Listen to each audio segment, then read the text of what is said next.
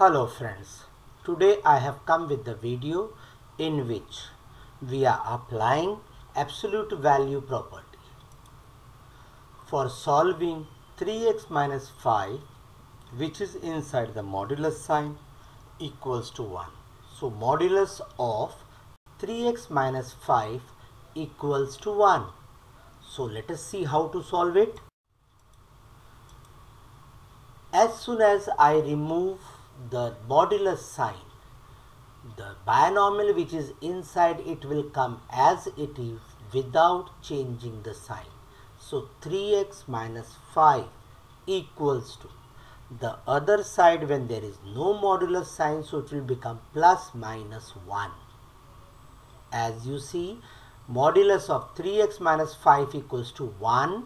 Therefore, 3x minus 5 equals to plus and minus 1, which can be written separately as 3x minus 5 equals to 1 or 3x minus 5 equals to minus 1.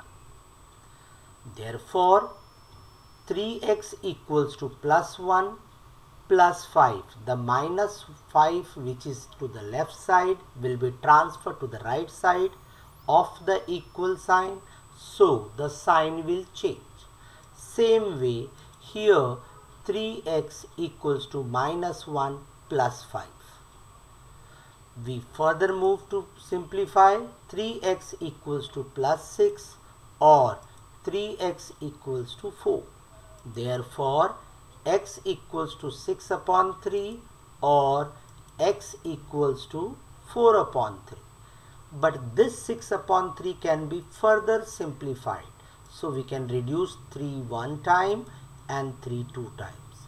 So x equals to, you will get 2 or x equals to 4 upon 3.